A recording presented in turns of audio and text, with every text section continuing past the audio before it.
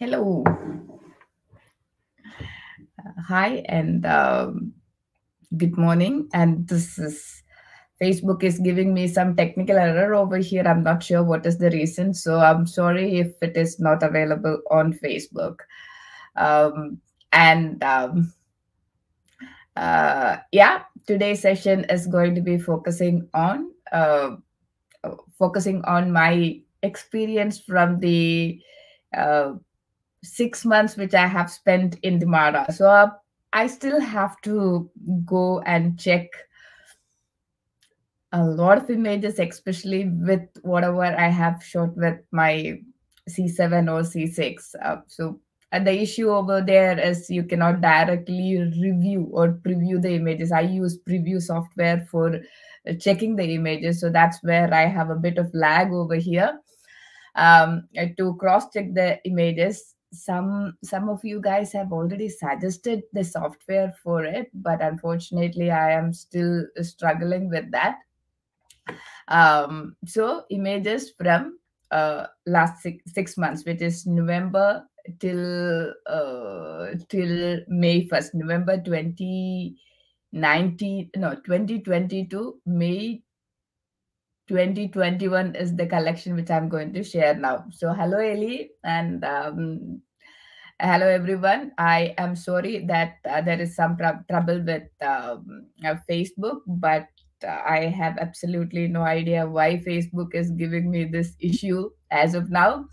But let's see if there is any possibility to do something or later on. So that's one thing. What else is there? Now let's get into the images so that we can talk about what we are intent to.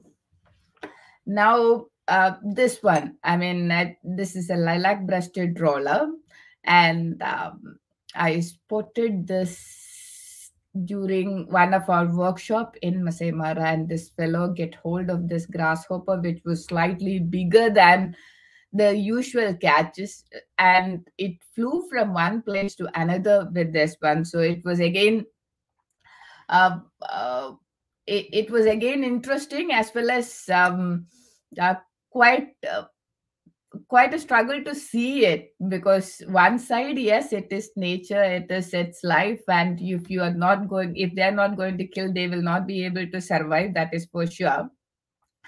And at the same time, if they're not going to at the same time, it is going to be, I'm sorry for the echo, at the same time, the another issue was getting it was kind of jumping in between for one place to one another place. It flew from one place to another place, so we kind of kept our distance to get it proper. I was focusing on this particular day more on the video part of it, but got some images in between. So the confusion always is between shuffling between video and audio is always a problem, at least for me.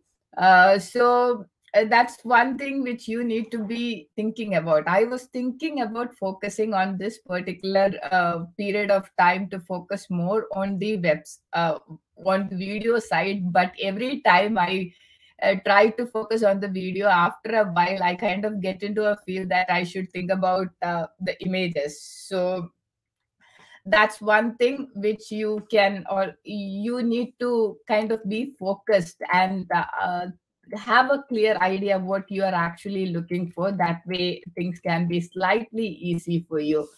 You will always be confused if you start with photography and then later on uh, get into videos, then this can slightly be confusing quite often for a lot of people. Same with me. I still need to figure out a way to get out of this double mind. Now going forward, for the next one.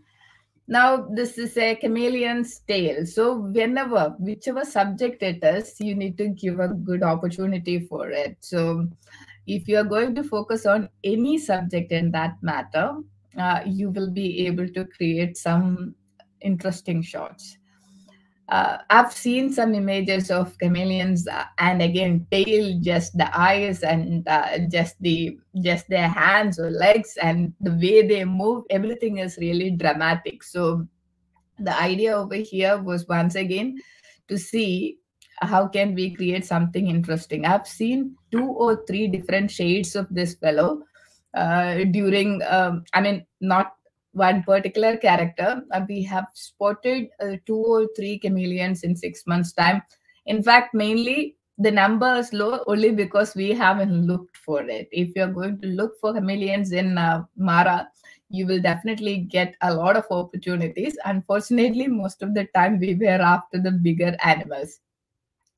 This was again with a 105 Nikon macro lens. After I got this, I wanted to try and get a bit more hand in it. So macro is still a kind of mystery for me. I'm still trying to understand the concept behind the depth of field when it comes to macro, and how the way it works. Maybe because I'm not using it as often as I wish or I wanted. That could be the reason. So another lesson is, the more you are using your equipment, you will get a better understanding or better hand in that. So that's very, very important. So use your camera as much as possible so that you will be more comfortable in the way the camera see it as well as how you see it. There is no other shortcut other than practicing. Once again, the same fellow, it was a rainy day, and the same fellow, he was standing on one particular branch and trying to get on top of the other one. I don't know what he have seen or what he was trying. There was some kind of flower, and this particular one, maybe he was seeing some bugs or something. I'm not sure what it is, but it was an interesting scene. Now moving forward, so once again, the more time you are spending along with one subject, there is great possibility you will end up in getting more interesting frames. So it's not like you see something and you take a couple of shots, you jump into another subject. Spend more time with one particular subject, you will always be able to get into more. Now the next one, as this one, I've shared this image so far many times, but then it was an interesting scene as well. This is with C7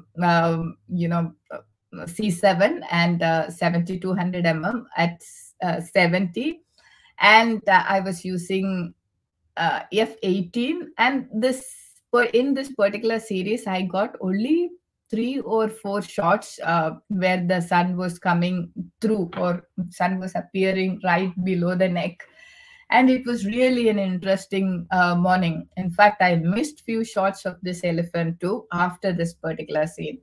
When we got this one, after a few seconds he moved, and no matter how hard I tried to place me after he moved, I couldn't get the same kind of effect with the sun. So certain moments happens only for a while, so you just need to be sure that you are taking it in the right way. So that's one thing. And so this was with the C7 Mark 1 and 7200 at 70, and it was early morning, so was using Kelvin to the higher side, maybe around 8300, underexposed it, and F18, I don't remember the shutter speed, and ISO to the lowest, which is like L1, not even to the 100 or 64. You kind of reduce it to the least when it comes to when the sun is above, and if you think you can play with something, go to the least possible ISO performance to avoid noise issues. So in here, this was the base ISO of the camera, then F18, and underexposing was the key over here. Now going further to the next image, this is Luluka with her cub, along with her cub, and the greatest part of it was she was looking literally into my face, and then you can see it's again a high ISO image, maybe 3000 plus was the ISO. It was day, but then it was a very cloudy day. Now, the reason for getting the ISO to the higher side, as you can see the white dots, it's all because of the rain, and so it was quite on the cloudy side, but the mother as well as the cub was really on an active mode. So this is a leopard known as Luluka along with her cub.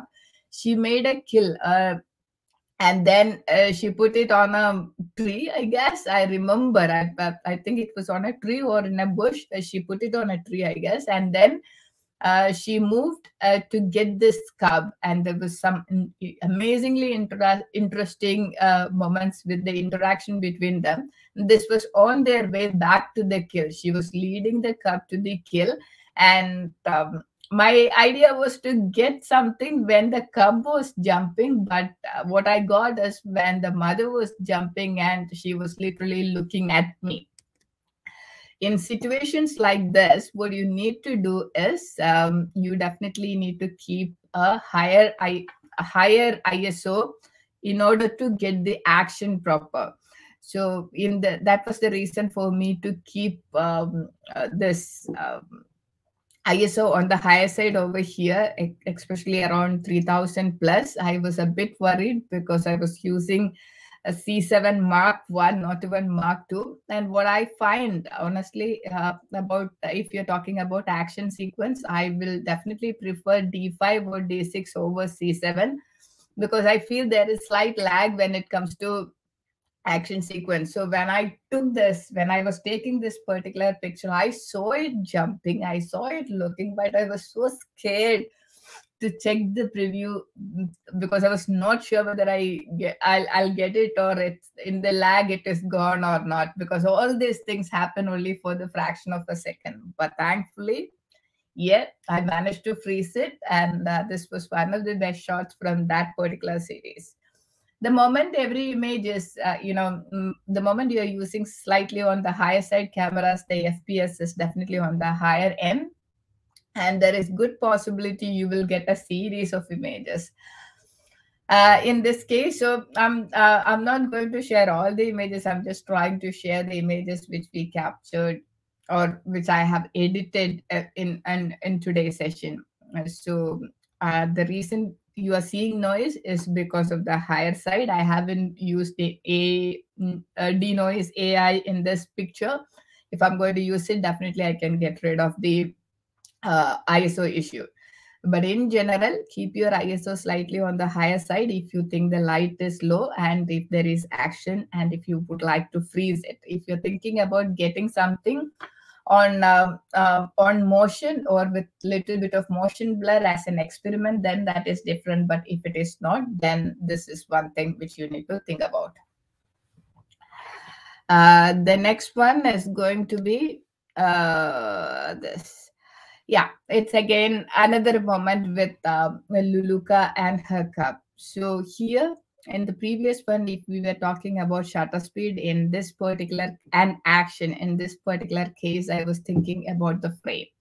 In fact, I had this frame in my head for such a long time, inspired by many other photographers from across the world. I've seen some amazing moments like this. You see a part of the mother's body in the front and only the eyes coming from the back side of the body, and the beautiful green bouquet. Everything was came together in certain point, and which makes it look even more interesting. So this was one of such days. This is again Lulu and her cub. It was an early morning, and I was using once again it was a 400 mm 2.8 along with C7 Mark 1. So things like this, yes, you really need to the moment you think about, if you are investing few minutes or some time before the shoot, the day before the shoot, on the things which you can, if there is a possibility to think about it or imagine the frames about it, I think there is a great possibility you will tend to see the same in the field too. At least I'm talking about my experience. There are people who do think I'm a bit crazy when it comes to dreaming. Yes, of course, I do agree. I live half of my time in my dreams, and I kind of see a lot of things which I dream in my frames too. So I strongly believe and suggest do dream your frames. So this is one of such moment where I saw a moment from my frame, my dreams getting into my frames, and got it. um, Again, C7 along with 2.8, and this was early morning, and I was using 2.8 to get that bokeh feel all around. The focus was on the eyes. In normal scenario, if I'm shooting a leopard, I usually keep the focus on the whiskers or the base of the whiskers to get them sharp. But in this particular case, the focus was on the eyes, and it was really it was a deep look. What should I say? It was really an amazing feel when she was really looking into the eyes. So another beautiful memory. When you see the frame, think about different possibilities for framing. Go horizontal, vertical, slightly underexpose it, slightly overexpose it. So all possibilities within the given time you should think about. Going further, yeah, one shot which I can say one of my great moment, and in one way I can say that it was slight disappointment too. As you can see, it was a leap. I was using a 400 mm 2.8 along with a D5. It was an early morning.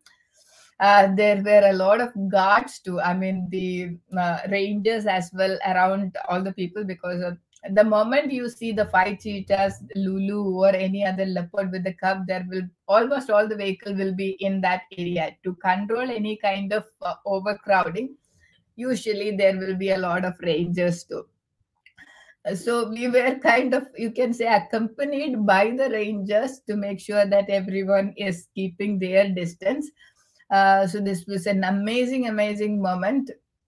Unfortunately, I ended up in cut in the frame during the action. She just, without any expectation, she may, usually it gives a little bit more time. So she was like kind of stopping every now and then and looking left and right and moving further. In this particular case, as the same thing happened, we were slightly on the closer side. So as you can see, it is this is full frame as it is. So I kind of messed with the framing. Even if I was doing anything, I don't think I would have got the leg, or if at all the leg, the tail would have been still cut.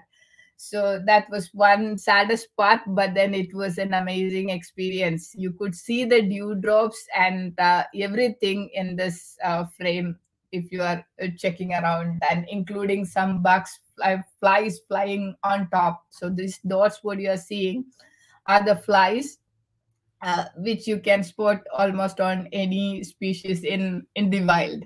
So once again, early morning, once again, low light condition. So I was keeping the ISO slightly on the higher side to get the action. We knew something is going to happen, and this is what happened. I feel bad about the chopped tail as well as the leg, but it's still one of my interesting moment. The next one is about and the next one is about emotion. So it was a rainy day, and this I forgot the name of her, but she got two cubs, slightly older ones. I mean, not very young, but not too old. I mean, some adult kind of, maybe 4 months, 4.5 months old cubs. And it was raining, so the idea was to get the raindrops and as streaks. So I kept the shutter speed, put everything on manual. Whenever you're doing some kind of experiment, especially with slow shutter, my suggestion will be go on completely manual, including the focus. If the light is good, and if you are comfortable in if you're comfortable in manual focus, switch to manual focus. If not, then keep it on autofocus. In normal scenario, I do keep on autofocus. The rest of the things I keep it on in case if I'm doing experiments, then I go completely on manual. So in this case, yes, my focus plus all the settings were in manual, and 160 was the shutter speed to get the feel of the raindrops as lines. So that's one thing which you can think about. 160 definitely gives you in a proper line feel to the raindrops. And again, the strength of the rain, if it is a strong rain, then your focusing can be slightly tricky.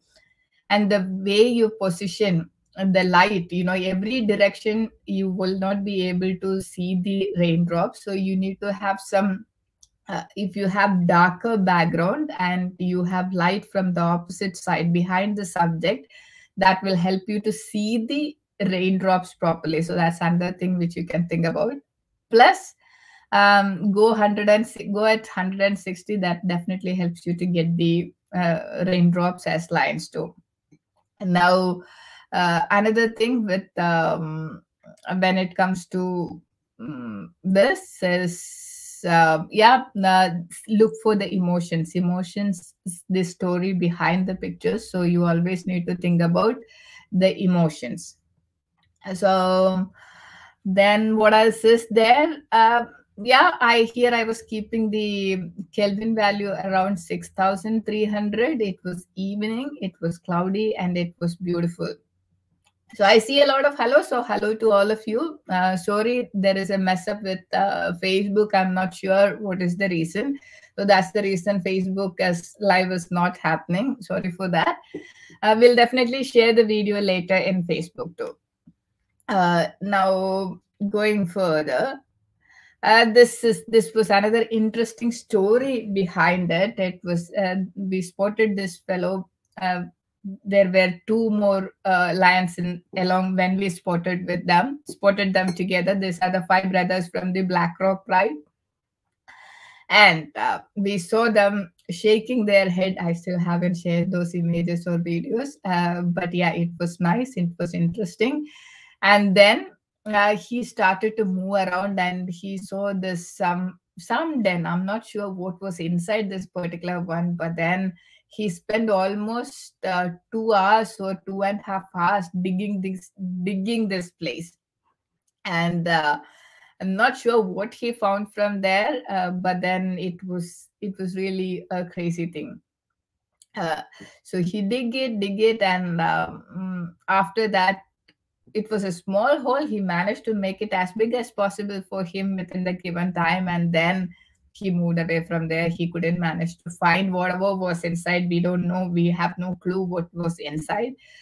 But some videos and some images, it was an interesting evening. So whenever you have a possibility to create some videos along with the images, do that. I'm not an expert when it comes to filmmaking, but then I'm trying to get into that line for sure.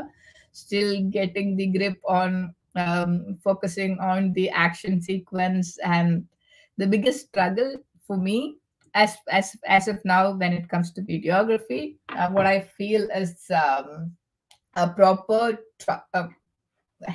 video head, which can be placed on top of the windows.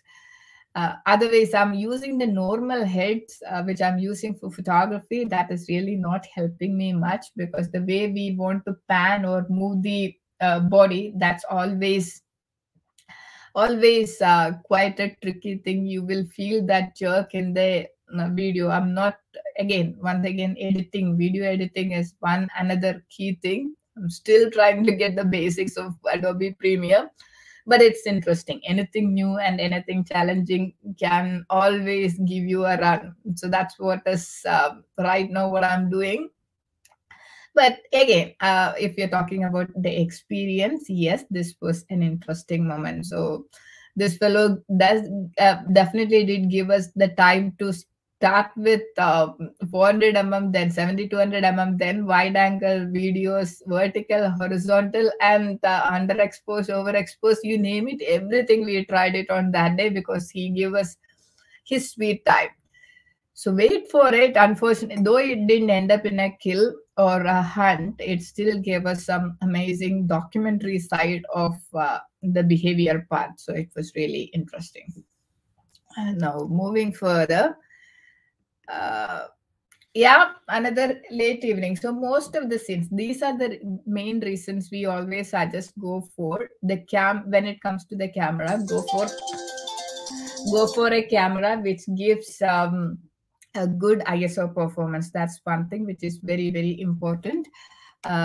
So you need to think about that. In this case, uh, we were actually um, this which pride was this?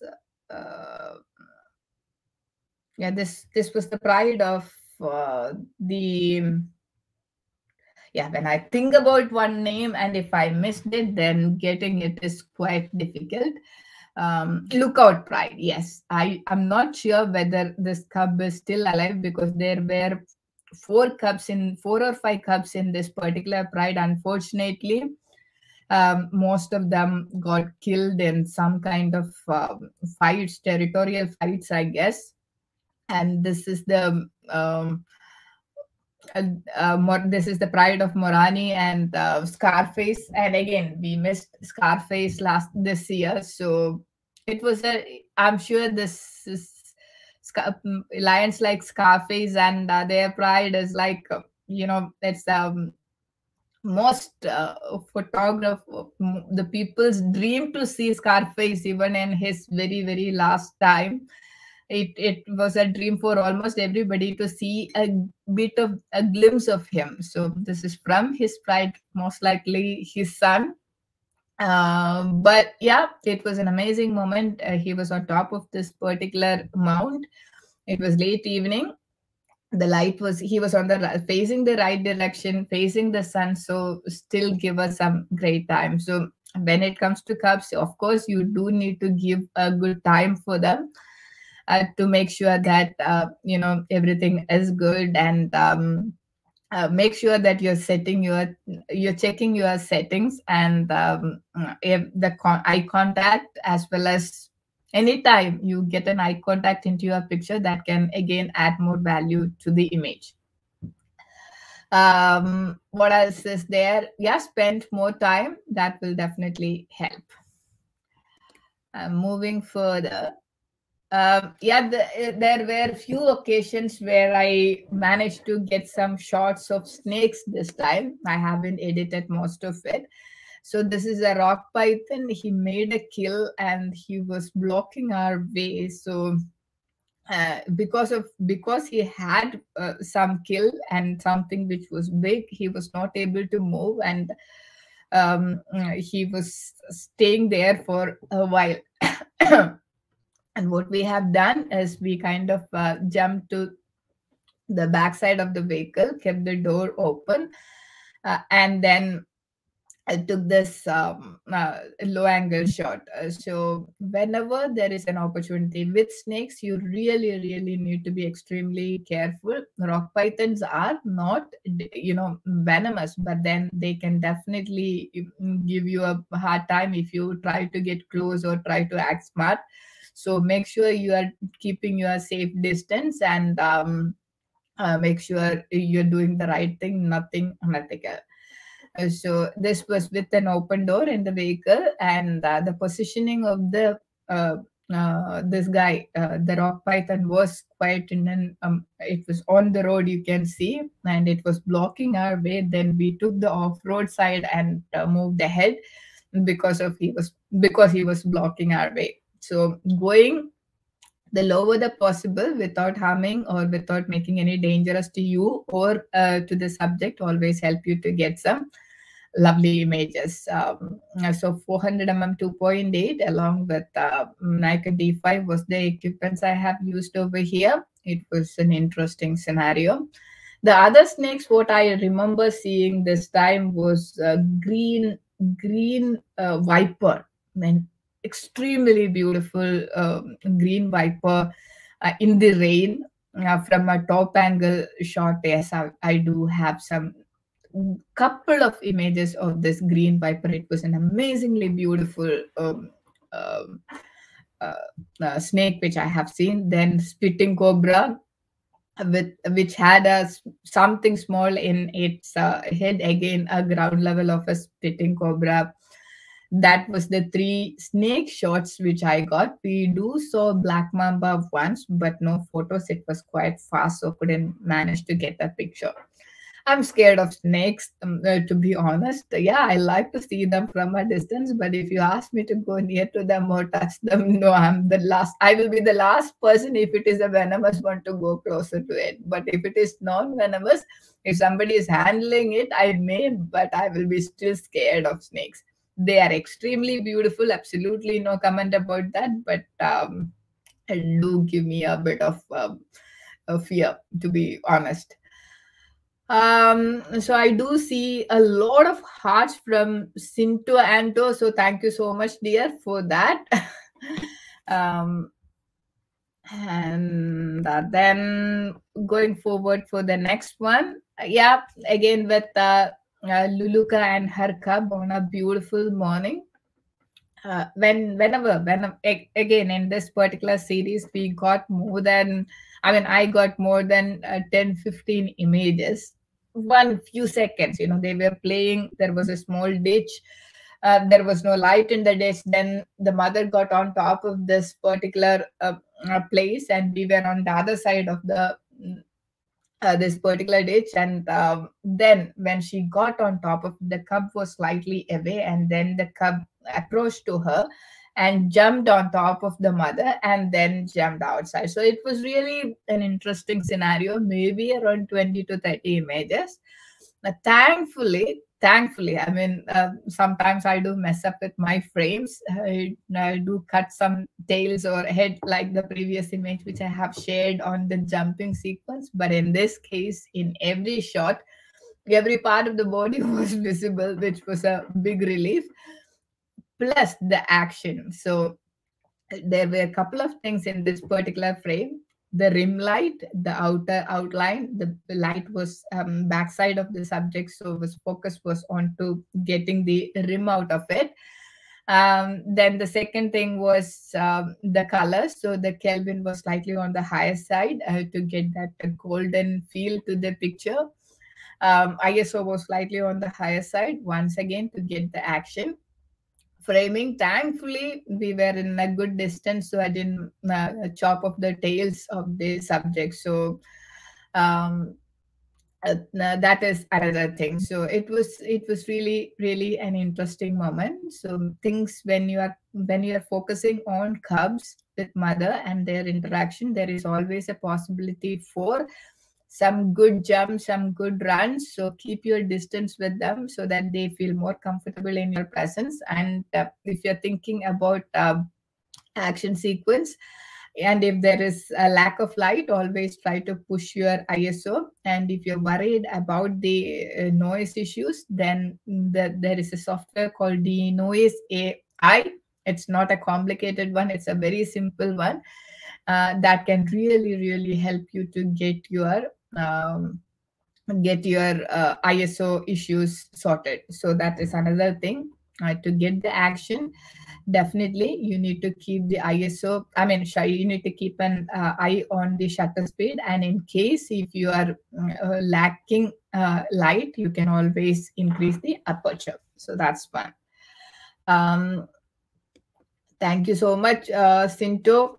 Once again, so this was from the very first picture which I have shared of the lilac-breasted roller with the grasshopper. So this was one moment where the grasshopper was trying to escape from the sharp beak of this bird, and it put all its wing in the open. I really wish, I mean, it's a wish, I really wish if the roller's wings were also open like that. But unfortunately, I didn't get a frame with the complete open wings of the roller, but the open wings of the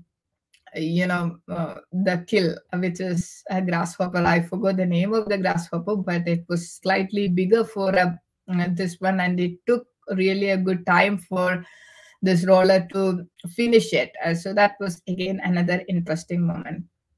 Keeping your focus on whenever it comes to birds, especially if you're thinking about bird in action, try to keep the focus on their eyes and try to keep a higher shutter speed like 2500 plus to get to freeze the action. If your intention is to freeze the action, try to keep shutter speed above 2500. And again, in this particular case, it was around 11 o'clock. It was after our breakfast. We were trying to go back to the camp. That is when this happened, but it definitely gave us some interesting moments. Moving further, Luluka, once again, what you are seeing in the bottom on this part, I'm not sure whether you are seeing the cursor from my computer. What you are seeing over here on the right hand corner of the tree is a hyena. So there was an attack of bees. So she first ran down, and when she saw the hyena in the bottom, then she went all the way up. So this was a moment between this going up and down, and I was using a 7200 mm 2.8, and my aperture was f10 if I remember, but something slightly on the higher side. And I was keeping the ISO again on slightly higher side. And the reason for keeping the aperture slightly on the higher side, I wanted to get the clouds as well as wanted to get the details of the bushy area to show that. And beyond that, I was thinking of getting the full tree into the picture to show how they go, what is the surroundings, and what is the story. If I was not using a 7200 mm at 70, I would have missed the the uh, hyena part of it. So that was very interesting. The most interesting part was the hyena, then the leopard going up the tree, and the sausages. It's called sausage tree. The clouds, definitely, it was an amazing thing to see it. So whenever you see a possibility for a leopard to go up the tree, position your vehicle in a way where you're seeing the slanting side of the tree. So usually, in most of the time, they use the slanting side to go up as well as down. So positioning, you need to think about that, the slanting side facing your camera so that you can get an image. Always think about the background.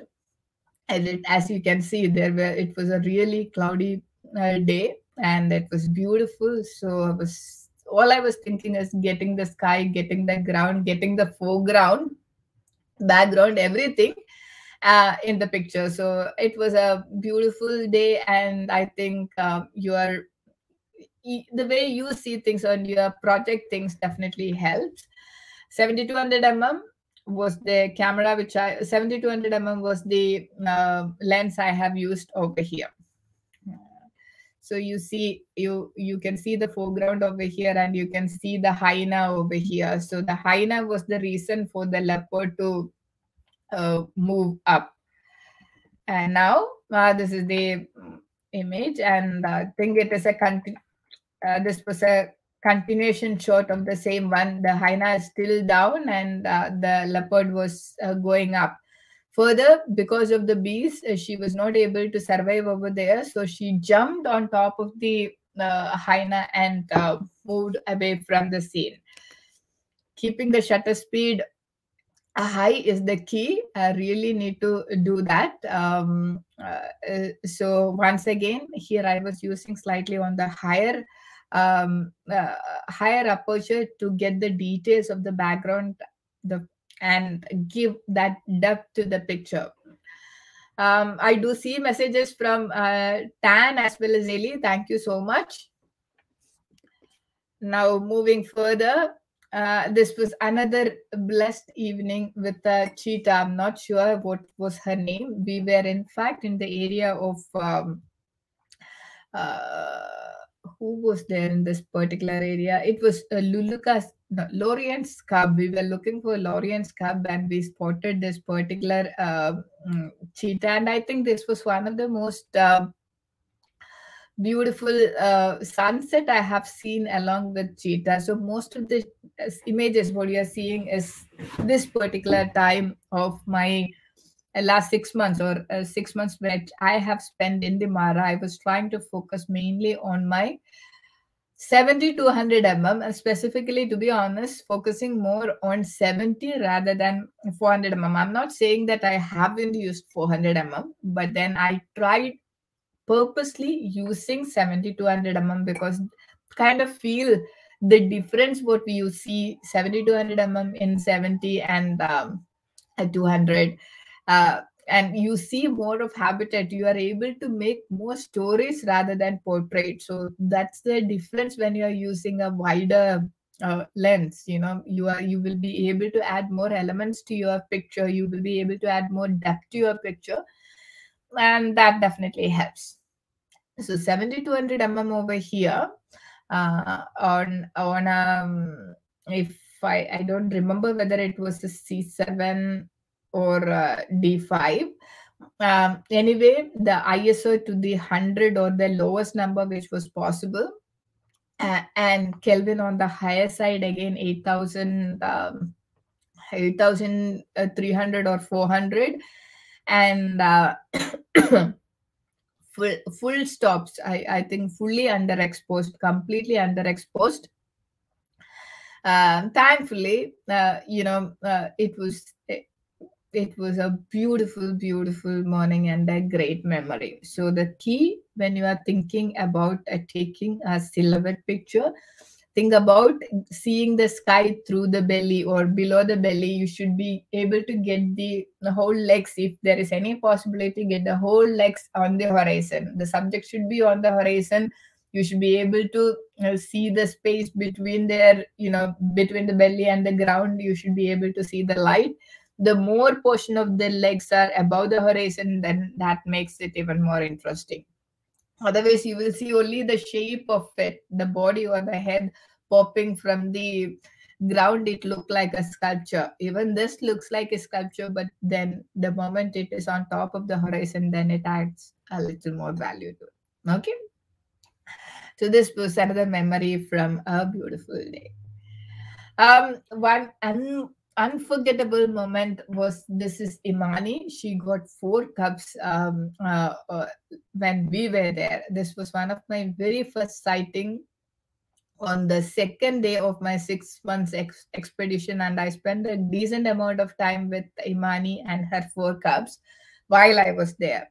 And this is the day when we have seen how a mother can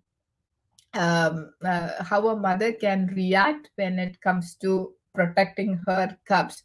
You can see cheetahs. When you're thinking about a cheetah is a big cat, and she is strong, but she is one of the weakest cat when it comes to if you're comparing leopard, cheetah, and lions. And you can see that over here, how small she is. But when it comes to protecting her cubs, you can see how aggressive the mothers can be. Once again, another we spent a decent amount of time with this two from around 12 o'clock in the afternoon till 5:30 in the evening. We even skipped our lunch during this day, and we got some it is one day I don't think I'll ever forget, because this lioness came back and tried to attack the cubs for 3 or 4 times in this particular day. We have seen it thrice. So it was a very, very tough day for this particular cheetah, who is known as Imani. Unfortunately, even though she managed to save the cubs on this particular day, she lost all the cubs now. So it is very sad. So that's one thing you need to realize. When it comes to cheetah cubs, their mortality rate is extremely high. Only some of them manage to survive. And the saddest part is there are only 6,000 plus cheetahs in the world, in the wild as of now. Whereas 100 years ago, it was more than 100 or 200,000 plus cheetahs in the wild. So that's the kind of reduction what we are facing in this time because of we humans and our greed. So it's our responsibility to spread awareness as much as possible to reduce further damage and to protect whatever we have as of now. Um, Really, yes, of course, I totally understand. For me, I play a lot with uh, Kelvin, and I try to keep it slightly on the higher side. I like that yellow tint or the golden tint in your picture, especially if it is during evening and morning hours. Even during daytimes, I usually prefer slightly on the yellow tint in my images rather than the blue.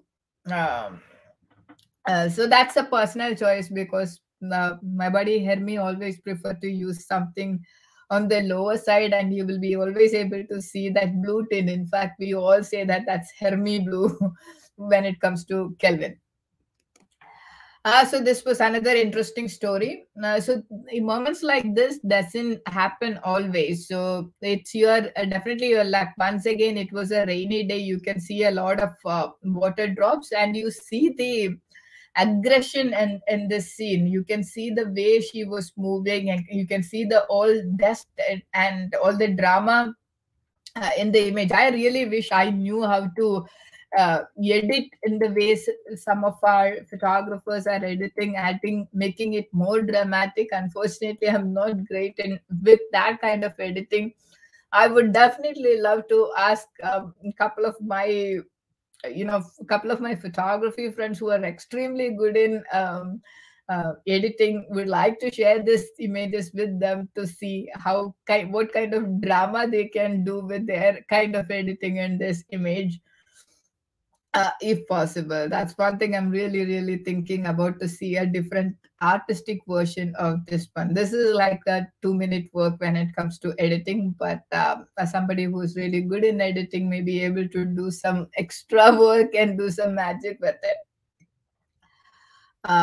What is the secret to? I see a question over here. What is the secret to keeping a photo different without even repetitive boredom? I mean, see, life in a way is boring, whether it is wildlife or anything. The plus point of wildlife is, yeah, you do feel that and the more you understand about the animal behavior, you kind of foresee what is going to happen in most of the time, but there is an unpredictability in that. So that's what is interesting for it. And again, I mean, this is my perspective, so that is what is my answer for Sinto. um yeah, yeah, we all get up in the morning, or if you have a night shift, no, but in general scenario, we get up in the morning, we do our stuff, and we kind of do the regular daily steps. The only difference, if even if you're going to be a wildlife photographer, your life is more or less going to be the same. The animals are going to behave in the same way, but there will be slight change here and there, and that's what makes it interesting. And there is a lot of unpredictability. That is what is the challenge. Moving further, uh, yeah, again, 70 to 100 at 70 on a very beautiful evening. This particular female tried couple of hunting attempt, but everything gone in vain. And she was, at the end of the day, she was still sitting on top of a mount, and the sky was extremely beautiful. And this is what the end result of it. Once again, underexposing it to full, and keeping the Kelvin on the higher side, ISO on the lower, the max lower, I mean the least was the key over here. Kelvin definitely on the higher side. um Yeah, yes, thank you so much. Photography is one of the most risky thing in life. I don't think photography is a risky thing. Why should photography be the risky thing, Sinto? Uh, no, it's the most interesting thing. It gives you, it gives, in my case, it definitely helped me to see what is, I was very fickle minded. I was very jumpy. I'm not saying that I have changed completely, but it does. I mean, nature and spending time in nature definitely helped me to calm down myself and help me to reduce my fickle mindedness and jumpy nature and short temper. A lot of things in general, I think it had a lot of positive value in my life. Risk is sometimes what people do is they do stupid things like trying to touch a lion or a leopard is definitely not right, or any animal, any wild animal, petting any wild animal is definitely not nice. So that is the time where you end up in a human animal conflict. So try to avoid that as much as possible. So this is once again from which pride? This was Lookout Pride, the pride of Scarface and Marani. So this particular, if I cried up when I knew that one cub is no more, that is when this thing happened. So because I was so much in love with this particular cub, I got two cubs in the same age, and one was slightly on the darker one, and this was slightly on the fairer side. And this was so active. It was so active all the time, and give some kind of funny emotions, funny actions, and love. Everything was so visible on its face. So this was from one of such a moment. So when I knew, and we kind of realized that he's no more, or he or she is no more, I really hurt. Yeah, that's what I said. I am quite an emotional person, so I try, you know, no matter what I try, it's quite hard for me to change that fact, that side of me. Another interesting low light photography. This was Lorian with her cub. She was seeing the cub after 2 days. It was slightly late in the evening. The light was extremely low. So here I was going completely on the manual side, including manual focus, manual settings, f2.8. On a 400 mm 2.8, what you're seeing as it is, it's the full frame image. And I have, for editing in this particular case, I used denoise AI, which really helped me to reduce the noise in the picture, because I think I was using an extremely high ISO. I mean, extremely high in the sense, I think almost around 6,000 or 8,000, something like that was my ISO in this particular picture. And the lighting condition was extremely low. But then, thanks to denoise and thanks to Nikon for their low light performance, I managed to get this one. So when the light is low, there are a few things which you need to think about. Of course, if you hold a decent camera or something on the higher side, the ISO performance will be definitely better. And even if not, try to use denoise AI. That is definitely a great gear to get rid of noise. But I know people or photographers who use noise as an art element. For them, definitely it's a different key. It's clear from this photo how much ma'am's passion. Thank you so much, dear. I really appreciate Santo. Eli, yes, it is a 2.8. Uh, the perfect time to take picture of an animal, there is nothing called perfect time. See, every time is a perfect time. But if you ask me what is my personal choice, I prefer early mornings and late evenings. I usually try to avoid afternoons because of the harsh shadows. The moment the sun is above us, by 12 o'clock, then the shadows it is going to create above, on the eyes, on the body, it's going to be really harsh. So if you are not thinking in a artistic perspective, I usually try to avoid shooting when the light is harsh. I mean, I'm not saying I don't. If the action is nice, then as I do, but in generally I do try to avoid it.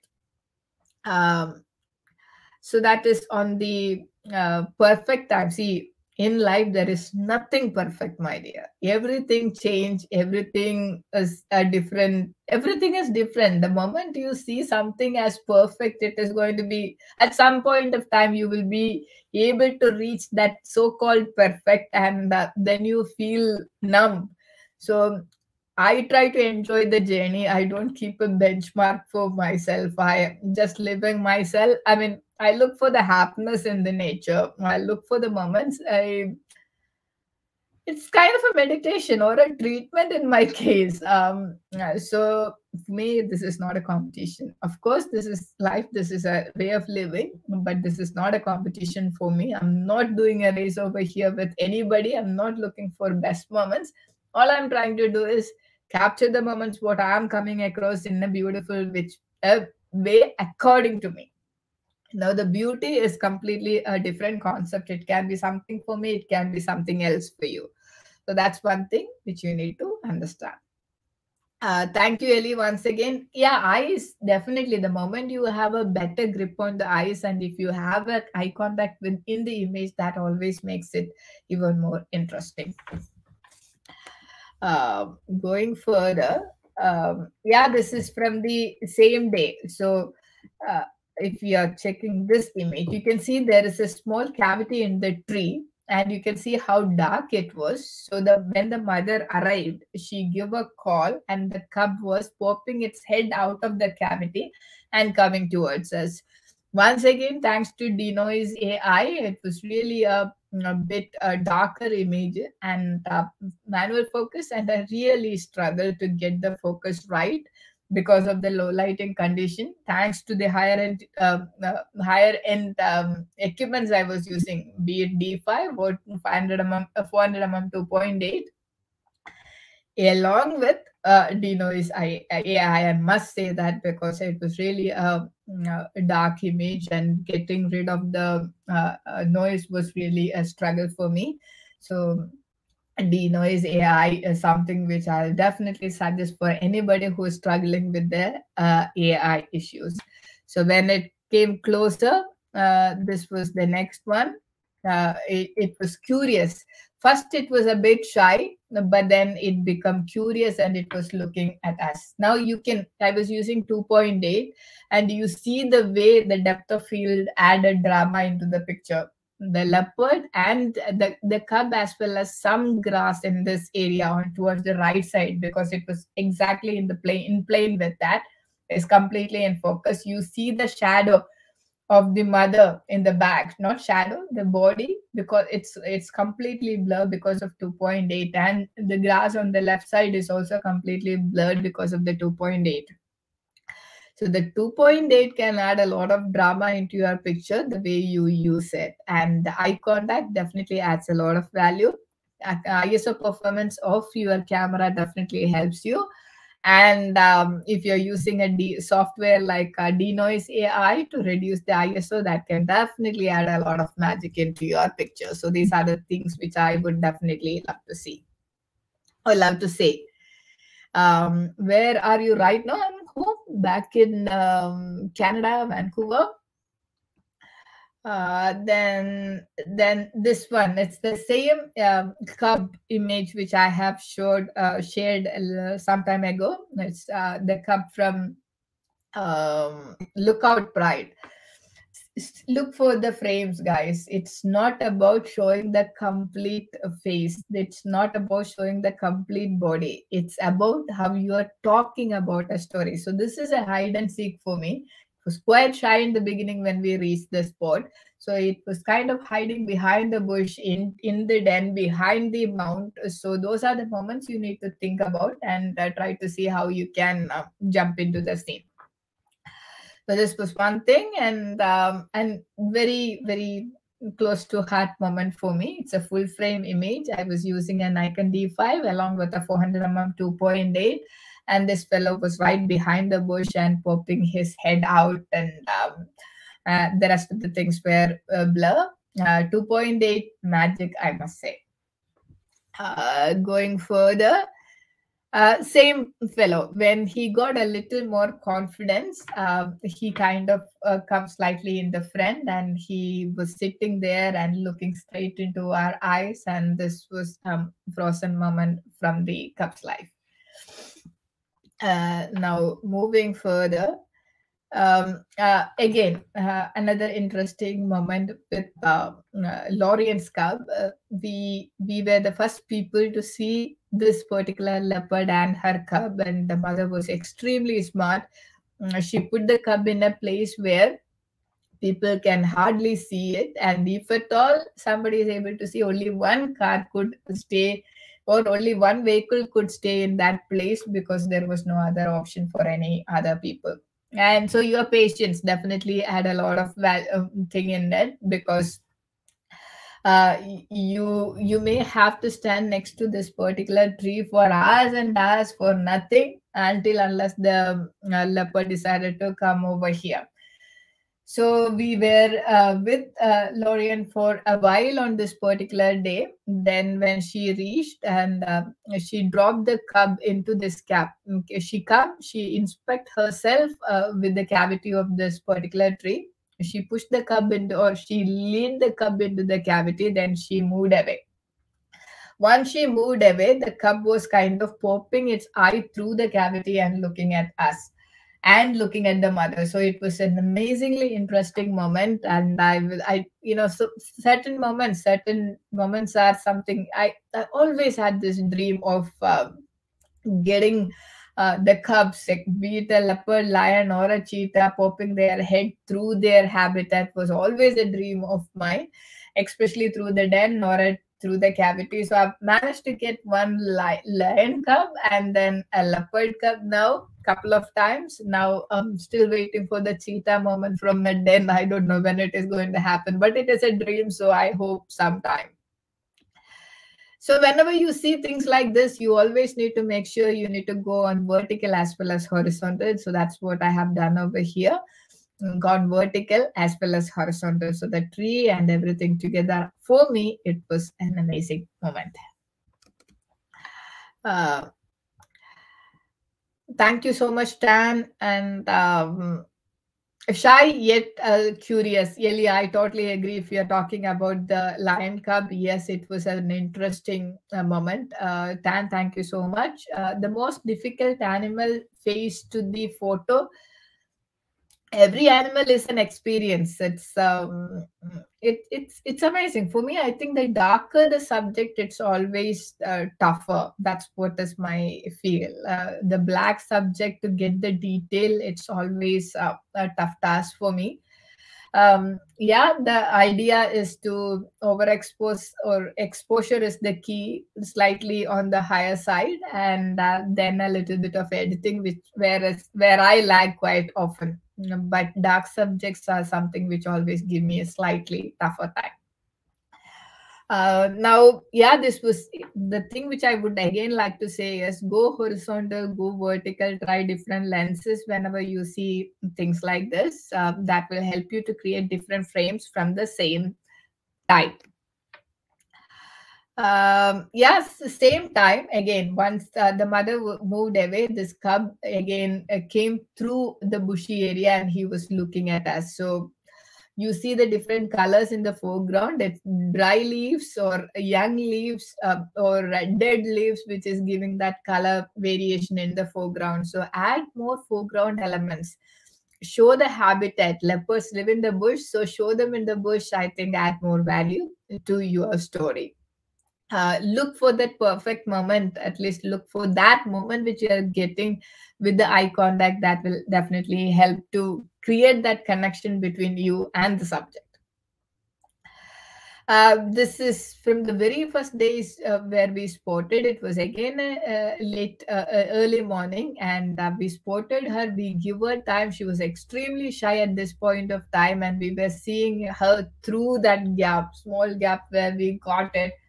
So again, a dark, bit cloudy day, early morning, with a Lorien's cub. I see, it's not just the cats. So every animal, when it comes to the young ones, the interaction do give a lot of happiness. In this particular case, my key was the frame to begin with. It was a very beautiful golden evening. So the golden color definitely add a lot of value. Then beyond that, what I like is the eye. The white part of the elephant eye is not that often seen. So that was another key over here. And the expression in the elephant, the baby elephant, was quite funny. It looks like a smiling for me with the eyes as well as with the mouth. So look for the story behind it, and that always help you to see things in a different perspective. Um, so how many pictures did you shoot in the 6 months on this project? I think maybe around 4 TB of content, maybe four. Yeah, around 4 to 5 TB of images are there. Honestly, maybe 100,000 images will be there. And if you're in the total, I'm talking about, and a bunch of videos.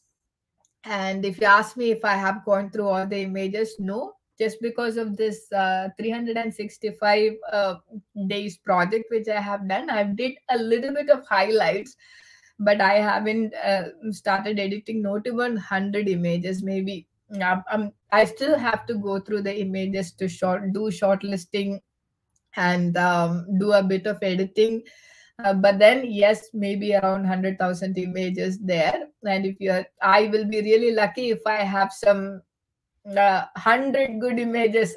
Not good, I mean, 100 stories from that, which can, which will be interesting. I think I do have a bunch of good moments in this case, but it's a lot of work to go through that and get it sorted.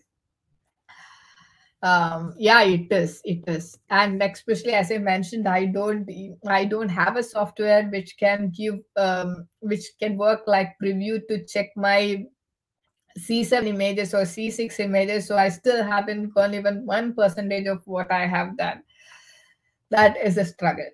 Excuse me.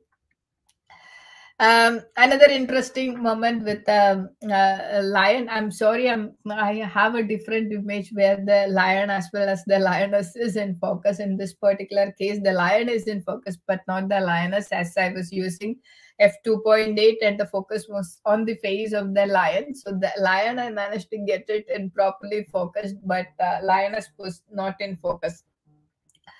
So that was one thing. Give me one second. I will just check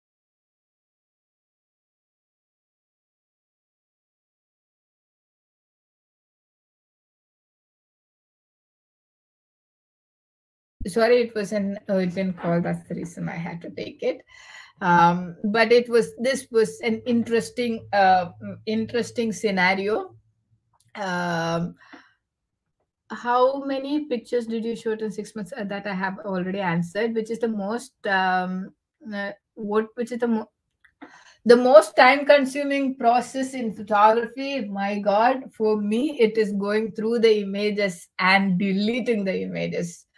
I said 5 TB images I have. I think I need to delete 4.5 TB or beyond that. If I'm really going to be strict on myself and going to shortlist, that is the toughest thing when it comes to photography.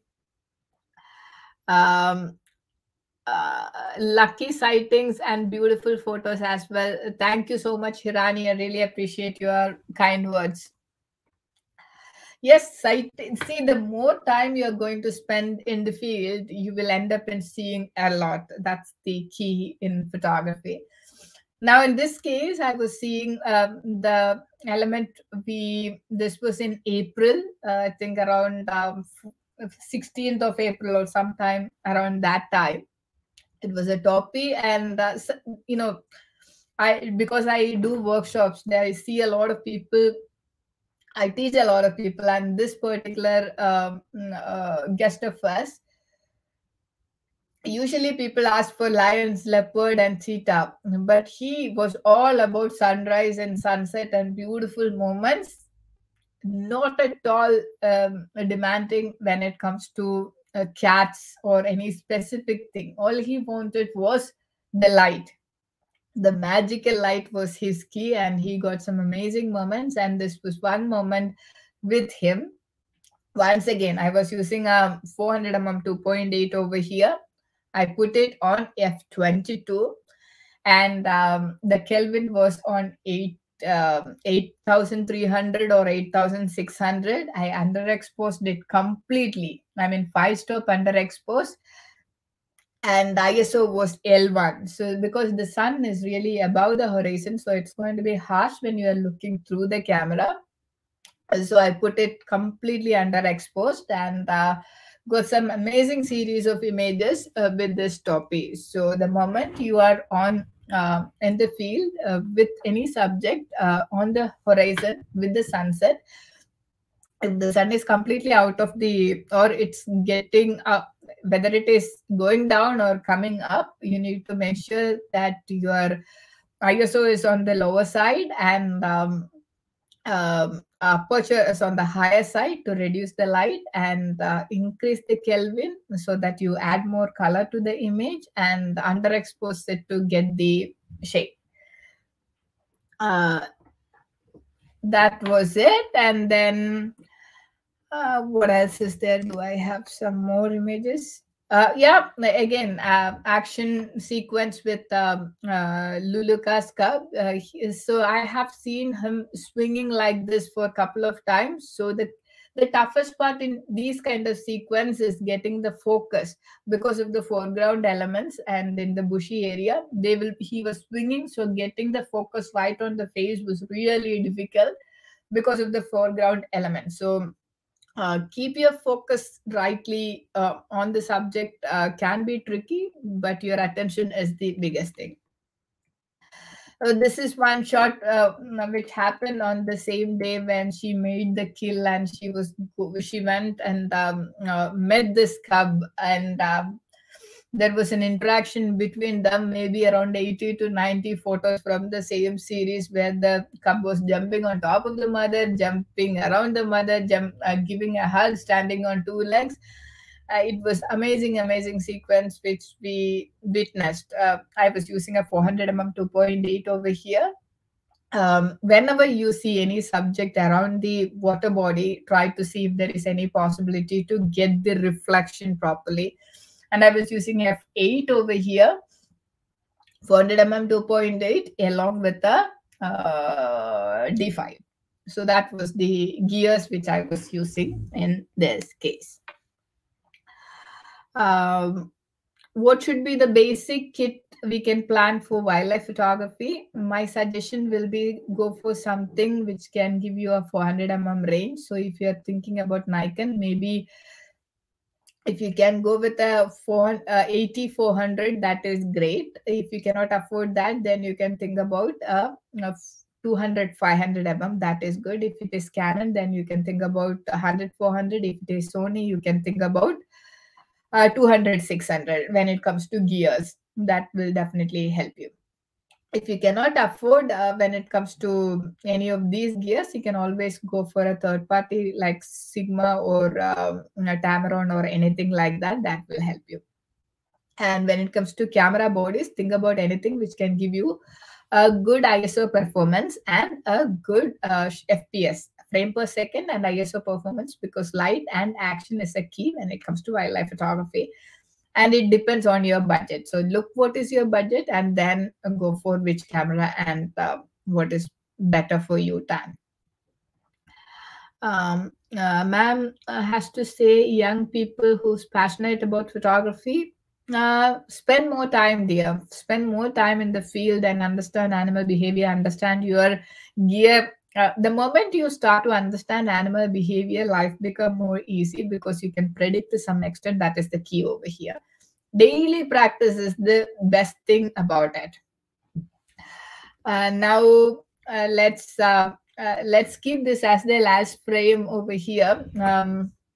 It was an amazing day, I must say.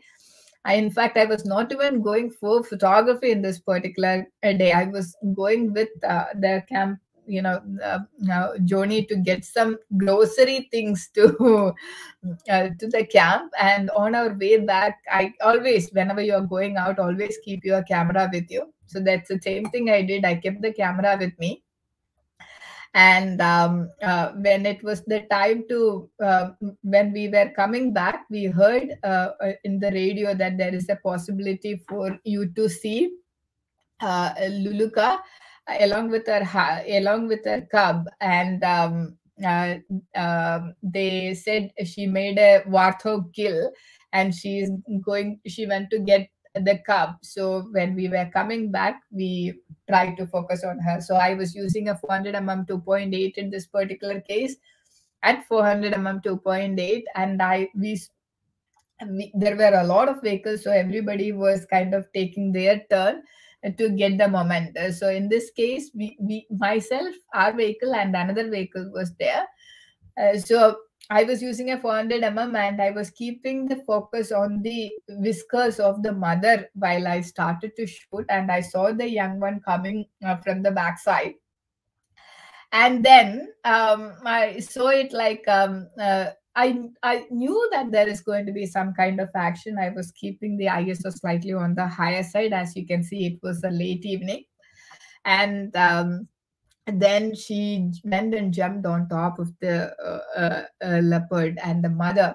But I've never seen something like this. On the sideways, yes, but looking towards you was an amazing experience. 10 images from this sequence. This was the third of it. So that was an amazing moment for me. Once again, the ISO performance, shutter speed, these two are definitely two important things. And then your luck or the Mother Nature's blessings definitely add a lot more value. I'm not saying that this is all what I got in my 6 months journey. There is a lot more images, but honestly, with my schools and the work, I really didn't get much time to go through the images or videos and process it. So let's see. I'm really trying my best to get some more images and trying to work on it. Thank you, Ellie. Thank you so much, Tan. Do you think C6 is good? Definitely, C6 Mark II is definitely a great image. In fact, I have suggested this to a student of mine over here. She got a C6 Mark II along with a 8400 mm, and she is extremely happy with it. This cub is restless. Oh yes, both the cubs, be it Luluka or Lorien. In fact, the image which I have shared some time ago of Lorien, there is a connection between Lorien and Luluka. So Luluka is Lorien's daughter, and now Luluka as well as Lorien got two cubs, and I think both of them are male, which is sad. If it was female, then it would have been in that particular area itself. So they are going to move away in a while. Yeah, this Lorien's cub as well as Luluka's cub, both are extremely playful. So the moment you are spending with them, you will be able to see some amazing moments. He will return to take pictures in the forest of in the forest of Kerala. I'm sorry, I have no idea what you're asking. If you're asking me whether I'll be back in Kerala to take pictures, I was a part of a project in Kerala a couple of years ago. So I that gave me an opportunity to see a bit of Kerala forest. So it's beautiful. It's a different experience, even more tougher to be honest, because in Kerala photography is not in a safari vehicle. It is going to be by foot. You need to walk, you need to trek. So there is a lot of risk, and forget about trekking and walking, but getting the permission, if it is not for a project, to go into the core forest is extremely difficult. You either need to be working on some project, or you need to be really have some good connection.